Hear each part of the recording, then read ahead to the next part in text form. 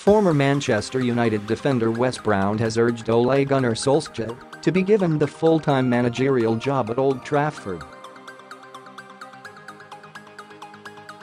Solskjaer is currently the manager of the club on an interim basis, taking over from Jose Mourinho, who was sacked in December.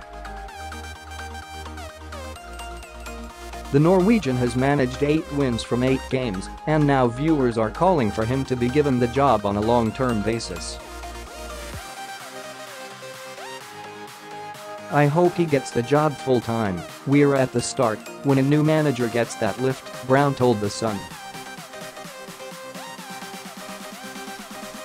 "But I don't see any reason why he wouldn't be in contention for the job. If it does continue to go well for Ole by the end of the season, when his time up it will be difficult to bring someone else in." Brown also believes nothing should be taken from Solskjaer's previous disappointing spell at the manager of Cardiff City. "He prides himself on man management," Brown added. "You say Cardiff, but no disrespect, but we are talking about different levels of quality. If anyone gets a chance to manage a quality team, you'll get found out if you can't do it."